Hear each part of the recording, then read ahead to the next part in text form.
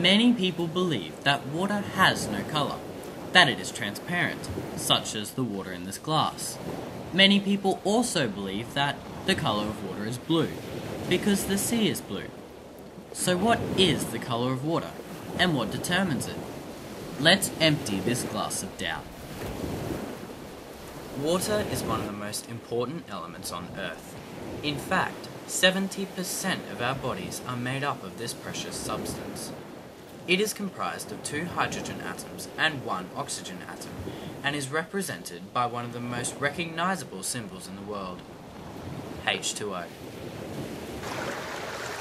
The water that you see every day coming out of the tap and down the stream often contains suspended materials and dissolved minerals.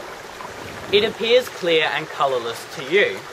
However, water is in fact not colourless. Instead, it has a slight blue tint to it, only recognisable in larger quantities.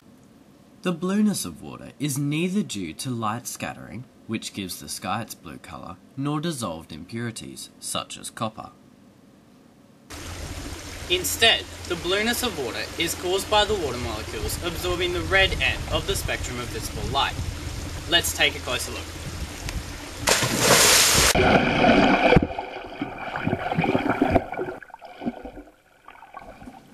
Because the absorption that gives water its colour is in the red end of the spectrum of visible light, the naked eye sees blue, the complementary colour of orange.